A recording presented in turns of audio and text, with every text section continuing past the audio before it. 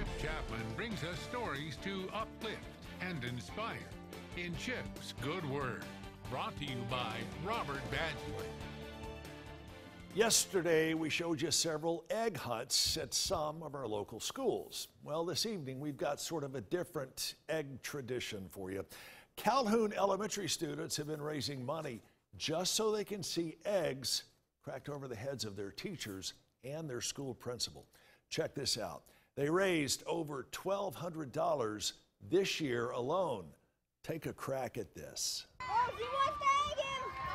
I gotta see Miss Evans do it. I gotta see Miss Evans do it.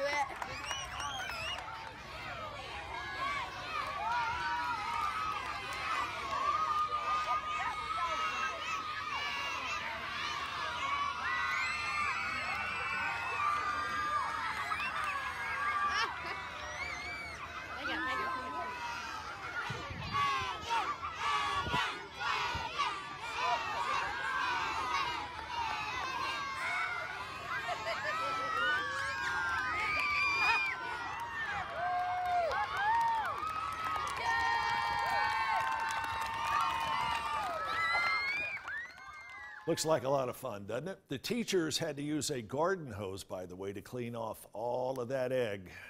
Thanks to Calhoun Elementary teachers and principals, the principal Franks in particular, for being such a great sport and sharing all of that with us. We would love for you to share your good news with us. All you have to do is email us, news@WDEF.com, news@WDEF.com, or link us to it through Facebook. I'm Chip Chapman. Make sure and join us tomorrow evening about this same time for even more good news.